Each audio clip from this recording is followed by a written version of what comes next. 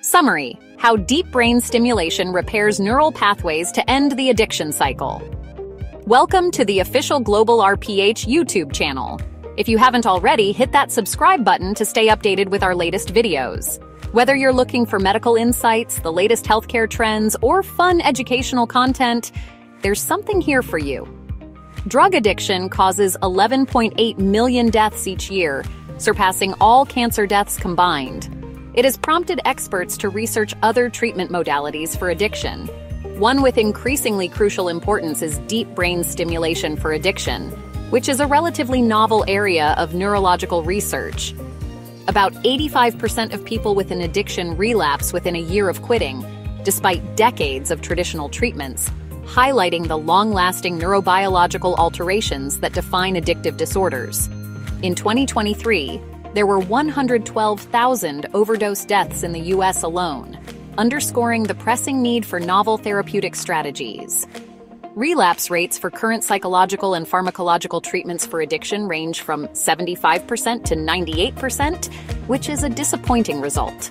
By directly altering the neural circuits responsible for addictive behaviors, brain surgery for addiction, more especially targeted deep brain stimulation for addiction, offers a promising substitute.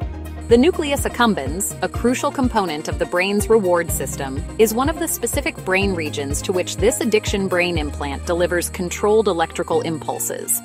There is growing clinical evidence in favor of addiction to brain implant technology. 3 patients out of 5 showed a significant decrease in alcohol consumption over an 8-year follow-up period, and 2 others who received deep brain stimulation for alcohol addiction treatment maintained total abstinence for several years. Additionally, it has been demonstrated that experimental deep brain stimulation treatment cuts dopamine flow to the nucleus accumbens by almost half, which may alter the neurochemical underpinnings of addictive behaviors. Although it has not yet received FDA approval, deep brain stimulation for drug addiction expands on the technology's successful use in more than 160,000 patients worldwide for a range of neurological and psychiatric disorders since the 1980s.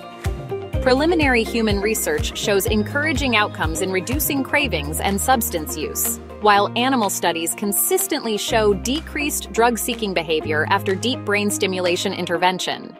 How this neuromodulation method can heal neural pathways and possibly end the cycle of addiction is examined in the sections that follow. Neurobiology of addiction. Addiction stems from dysfunctions in the brain's reward, motivation, and memory systems. Central to this is dopamine dysregulation in the nucleus accumbens. Initially, addictive substances heighten dopamine release. However, with prolonged use, this effect diminishes, leading to tolerance and craving. Simultaneously, the prefrontal cortex, responsible for judgment and impulse control, shows reduced activity and connectivity, making relapse more likely. The 3-stage addiction cycle: binge, intoxication. Drugs overstimulate dopamine release in the basal ganglia. Over time, cues alone can trigger cravings. Withdrawal, negative affect. The extended amygdala becomes involved, producing stress-related chemicals and emotional dysphoria. Preoccupation, anticipation. The prefrontal cortex loses regulatory control, heightening obsession and drug-seeking behaviors. How deep brain stimulation modulates neural circuits. DBS restores balance in dysregulated circuits using several mechanisms. GABA release. High-frequency stimulation increases GABA in the nucleus accumbens, calming hyperactive drug-seeking circuits. Disruption of oscillations. DBS reduces pathological beta oscillations, promoting healthier brain rhythms. Neuroplasticity. Deep brain stimulation reverses drug-induced adaptations and improves synaptic balance, with effects persisting after stimulation ends. Network-wide impact. Stimulation of the nucleus accumbens also activates prefrontal regions via antidromic signaling, enhancing executive function. Targeting the nucleus accumbens, shell versus core. The nucleus. Accumbens is divided into 2 subregions. Shell responds more to drug-associated cues and is more sensitive to dopaminergic modulation. Deep brain stimulation here reduces cue-induced drug-seeking. Core, involved in action execution. Core DBS affects established drug-taking behaviors and may be substance-specific. Accurate electrode placement down to the sub-millimeter is critical for therapeutic outcomes. Clinical evidence and substance-specific results. Alcohol use disorder. Several long-term studies show sustained abstinence or reduced consumption with minimal side effects. Opioid use disorder case reports show prolonged abstinence. A US-based FDA trial reports early success. Stimulant addiction, mixed results. Some patients improve, others do not, often due to electrode misplacement or placebo effects. Technical variables that influence success. Timing. Deep brain stimulation, or DBS, during withdrawal appears more effective than during active use.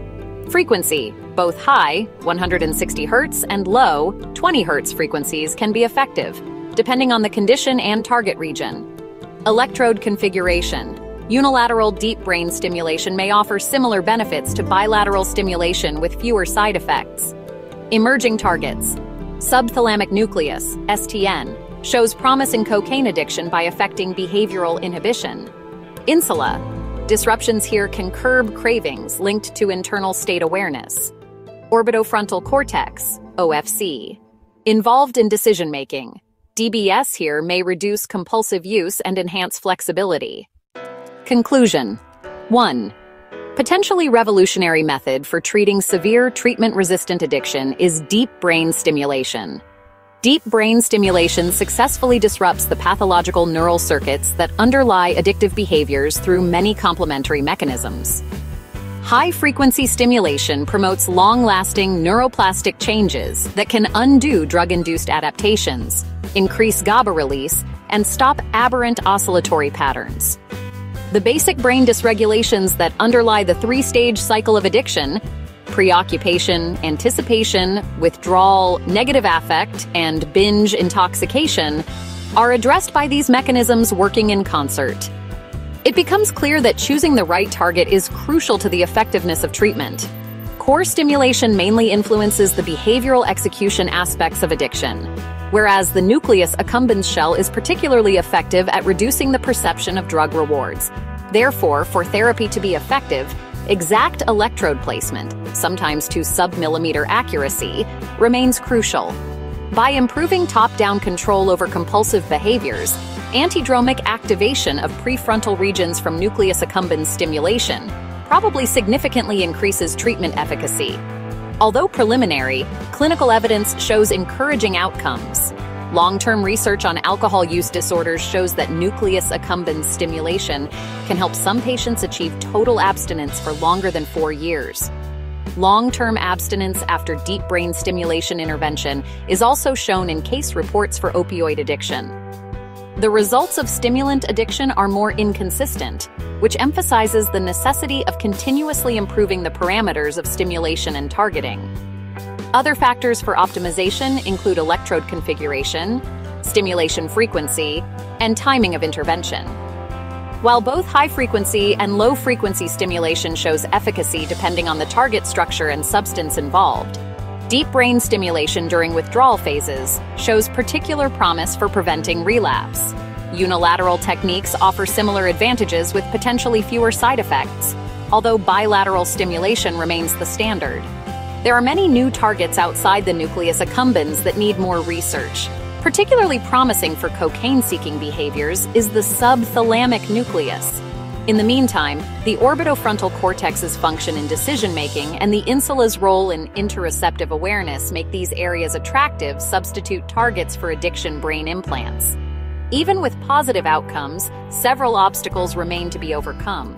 Target selection and stimulation parameters must be tailored to the individual due to the diversity of addiction disorders.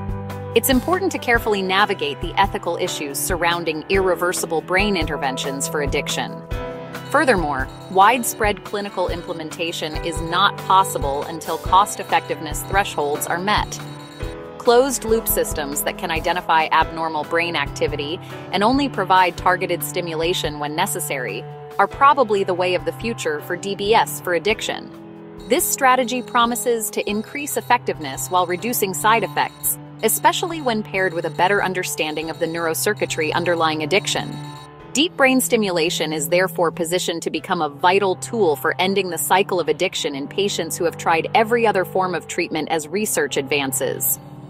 Thanks for watching our GlobalRPh production.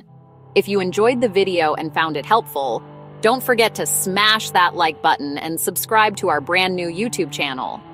We're bringing you a dynamic mix of content across a variety of topics, so there's always something fresh, engaging, and insightful just for you. Your support means the world to us. It helps us grow and keep delivering exciting, high-value content. Stay tuned because the best is yet to come.